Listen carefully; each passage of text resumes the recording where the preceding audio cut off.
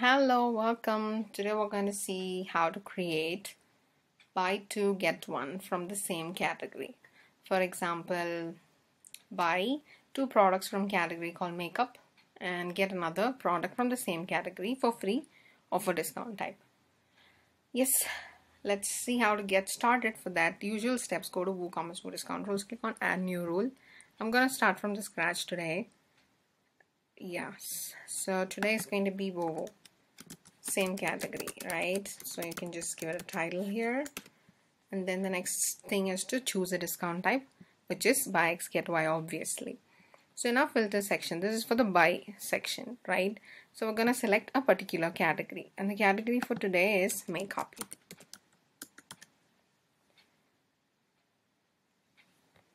Yes, so after you enlist your category here, you're going to give products from the same category for free. So make sure to select buy X get Y categories here, and then I said buy two, right? So we're gonna set minimum quantity to 2, and then leave maximum quantity as empty or 999, and then the same category makeup, because it's buy two get one from the same category. So enlist the same category here as well, and then my free quantity is going to be 1 because buy 2 and get 1 for free. So choose discount type is free for today. Yes. And now if you want discounts to be applied in sequential ranges, like I said, buy 2 get 1, and then buy 4 get 2, and then buy 6 get 3. If you want that discounts to be applied in incremental order, then you can obviously go for this recursive option. Otherwise, you can just disable this recursive option and give 999 or empty. Leave this maximum quantity column as empty or fill it with 999.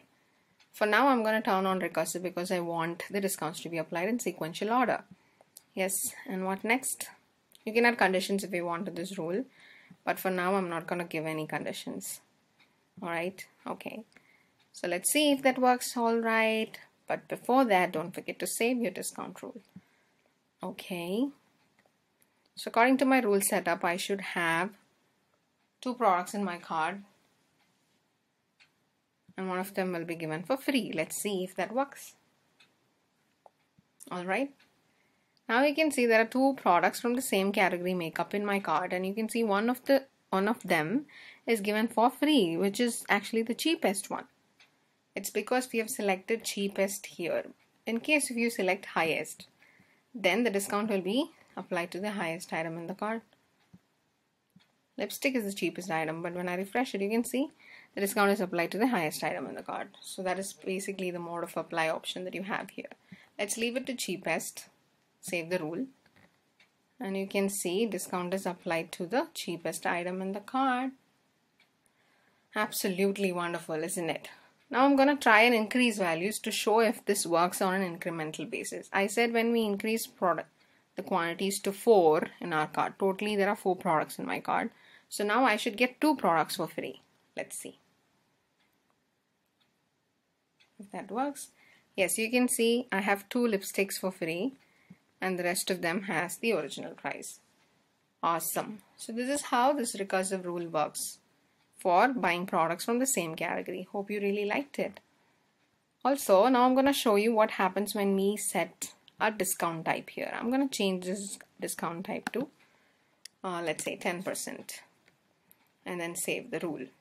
Now when I have 2 products in my cart, one of them should have a 10% discount. Similarly, when I have 4 products in my cart, I should have 2 products with 10% discount, and so it increases as I increase the products in my cart. Okay, so let's refresh and have a check. Yes, now you can see I have a 10% applied to 2 of my products in my cart because I have 4. So the recursive option works perfectly. This is how this rule works. BOGO for the same category. Hope you really liked it. Thank you so much for watching.